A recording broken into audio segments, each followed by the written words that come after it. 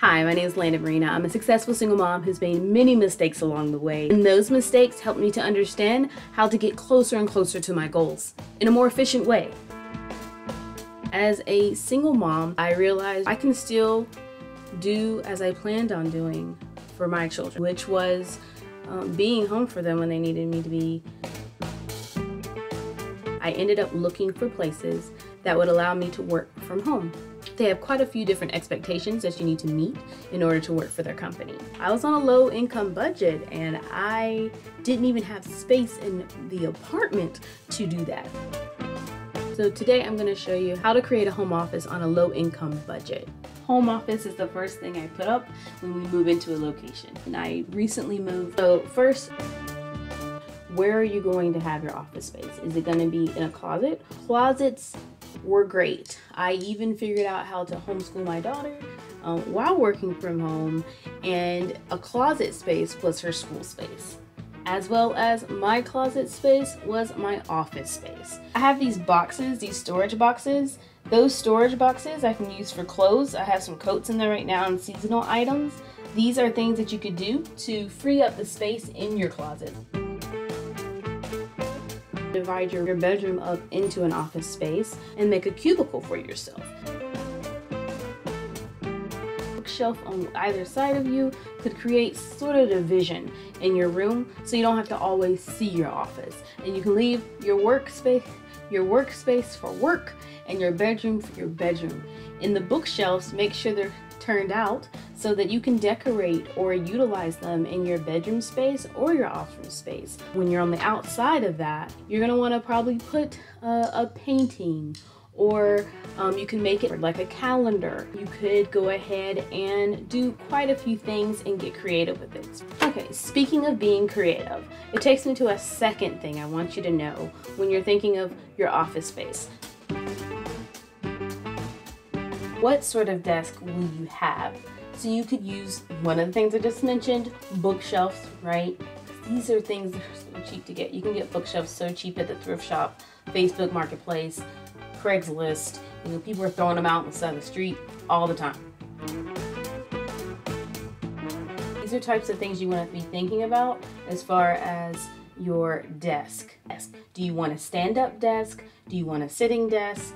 What kind of desk do you want? And then look around and see the objects we have around the house that we could be utilizing for that purpose other than what they're being utilized for. Currently, I am actually using a shelf that is built into my closet, and I do a stand-up desk, typically any desk I make, because I think it leads to my third point you want to think about when creating a home office space on a low-income budget.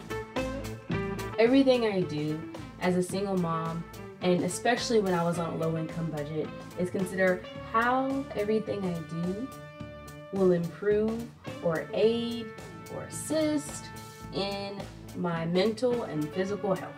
As a parent, doing it solo is a lot. We eat right, we exercise, we think about the things we feed our heart and minds, because we need to be at our best. If you do a sitting desk, make sure your chair is going to assist you in your health, right? That can assist you with your back and things of that nature when you're sitting for long periods of time.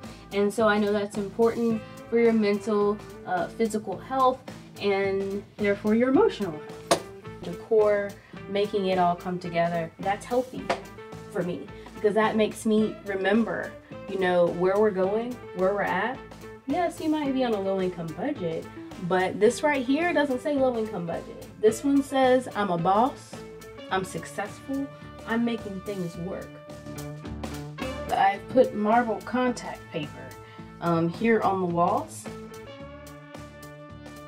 You can get it for $1 at the Dollar Tree, and contact paper will jazz up anything. As I mentioned prior, with your bookshelves and creating a space within your bedroom for your home office, contact paper can be on the back of the bookshelves, so on either side it looks nice and you don't have to worry about it being an eyesore.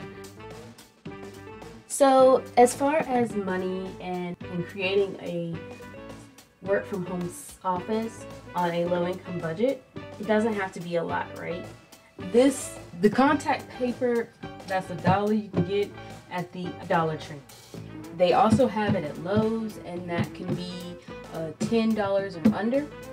This was a $6 monitor. This was another $6 monitor, and I got those from a thrift shop, and I said, yep, that answers everything I'm asking for. Mouse, this is something else this is one I actually purchased recently, but I've had others that you can get same exact location at the thrift shop. And this is just a towel. That's all it is. It's a light blue towel that goes with this blue, and so it makes it just all come together, and that's what you can do too. This is $1, $1, $1, and $1. This is all from Dollar Tree. This was $5 at the Family Dollar or the Dollar General. Dollar General, I do believe that was at the Dollar General. $5, and this is like a picture that inspires me to remember. You're doing this for a reason.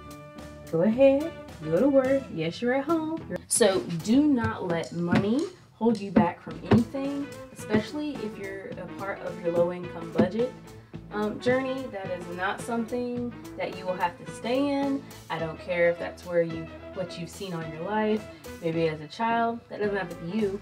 And more importantly, even if it is you, this is a nice office. I love my office space, right? If you are going to go ahead and take the stand-up desk approach that I've loved for the last 7 years, then I would suggest you getting a special floor mat. I think the most expensive thing I actually put money into was, let me show you. This one has been through some things. I won't even show you the other side, but it goes back and forth like this, and I rock in it while I'm standing. And it also, of course, helps me, what is it called?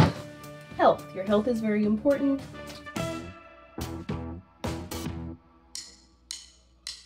Because we want honesty back in our lives. I truly believe that you get back what you put in.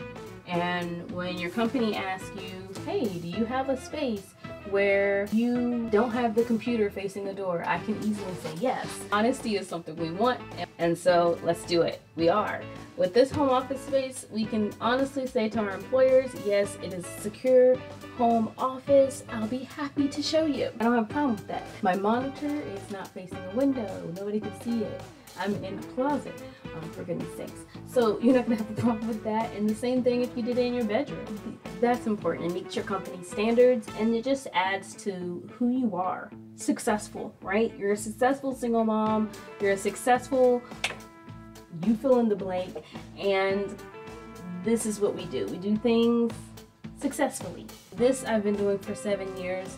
I'm working from home, and I have created home offices primarily out of closet spaces, and it's worked great for me. I hope that you can also find value in this. If you already work from home, tell me, what do you do to keep the kids quiet? Do the kids stay with you?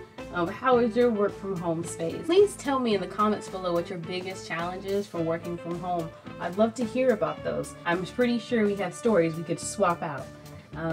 But more importantly, we have mistakes that we could share and elevate each other with.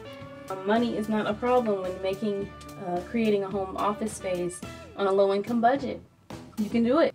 And so that's what I've been able to do here, and I hope you'll be able to do it soon.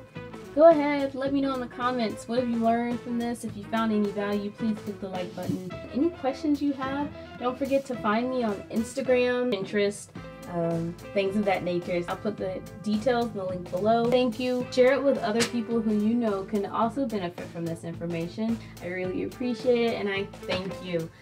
Just remember, please take care of yourself. Take care of yourself. Take care of yourself.